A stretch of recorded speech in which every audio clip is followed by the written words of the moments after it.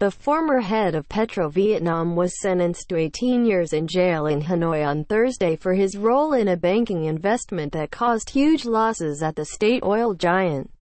Dinh La Thang, former board chairman of PetroVietnam and a once rising political star, was charged with deliberately violating state regulations on economic management, causing serious consequences, which carries a sentence of between 10 to 20 years behind bars under Vietnam's Penal Code.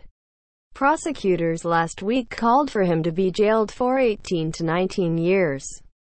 Thang had independently plowed ahead with a 20% stake purchase in Ocean Bank in 2008, although he was aware of its poor capacity, the indictment said.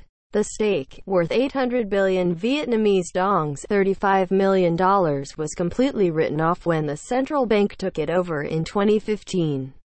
During the 10-day trial, he dismissed all the allegations.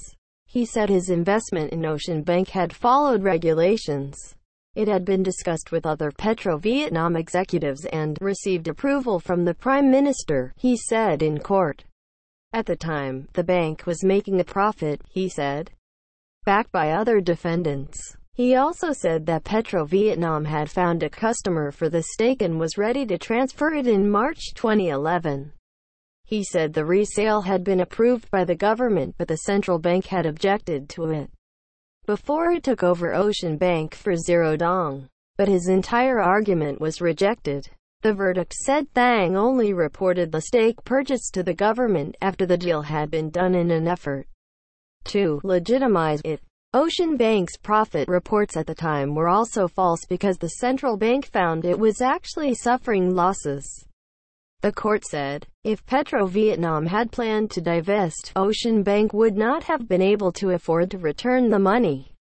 Even if PetroVietnam had divested successfully, the damage would have fallen on another company, the court said. Thang was ordered to return 75% of the lost investment, and his 6 co-defendants, all former executives at PetroVietnam, will have to pay the rest. They were sentenced to between 15 months house arrest and 7 years in jail. Thang, 57, served as board chairman of PetroVietnam between 2006 and 2011. Before his career took off as Minister of Transport in Prime Minister Nguyen Thanh Duong's cabinet and then party leader of Ho Chi Minh City. The trial that wrapped up on Thursday was his second this year. He was sentenced to 13 years in jail in January for economic management violations which caused million-dollar losses at a construction subsidiary of PetroVietnam.